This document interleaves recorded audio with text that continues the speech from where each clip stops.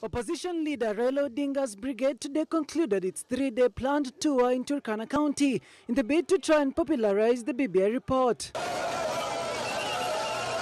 Raila was preaching the BBI gospel at the pulpit, dancing to a different beat from the Nobody Can Stop reggae to a Catholic hymn.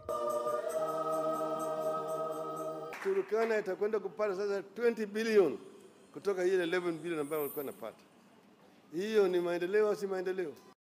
The ODM leader not sparing the hustler nation, claiming it does not spread a problem-solving narrative to the people, further dismissing Deputy President William Ruto's proposal of a multi-choice in a referendum.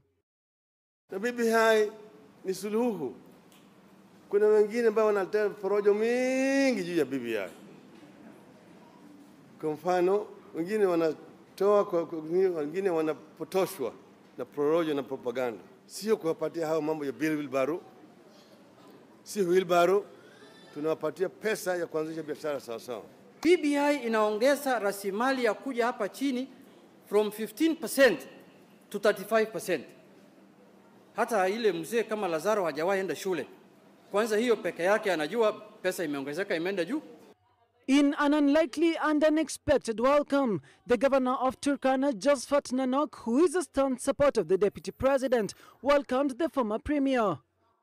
If you can find how that equalization fund can be catered for these 8 counties that are losing, then we will support you and the president in passing the BBI. Odinga also urging Turkana residents to help fasten the BBI constitutional implementation process before the 2022 general elections. The BBI draft bill has now been introduced to county assemblies and targets to get support of at least 24 county assemblies. The Speaker of the county assembly shall then deliver a copy of the draft bill jointly to the speakers of the 2 houses of parliament with a certificate that the county assembly has approved it. Daniel Kariuki for Switch TV.